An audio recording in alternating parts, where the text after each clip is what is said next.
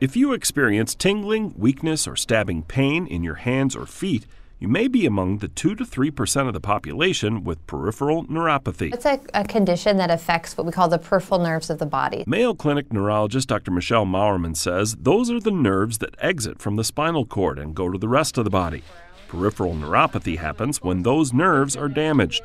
Some patients experience decreased sensation or numbness in their hands and feet. They can also have what we call positive sensory symptoms, so things like prickling and tingling or burning or electrical shock-like sensations. Muscle weakness, balance issues, and abnormalities in blood pressure or pulse also can be symptoms of peripheral neuropathy, which can be brought on by a number of reasons, the most common being diabetes. Dr. Mauermann says the good news is positive sensory symptoms can be treated, and in some cases it's possible to actually halt or reverse the neuropathy. For the Mayo Clinic News Network, I'm Jason Howland.